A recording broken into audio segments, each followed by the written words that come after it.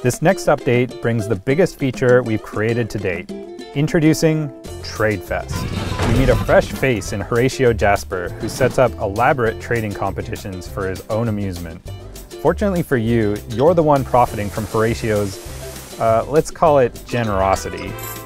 Race against the clock to complete objectives and earn rewards. If you're up to the trading challenge, you can earn an exclusive pet. That's right, you can literally peacock your island.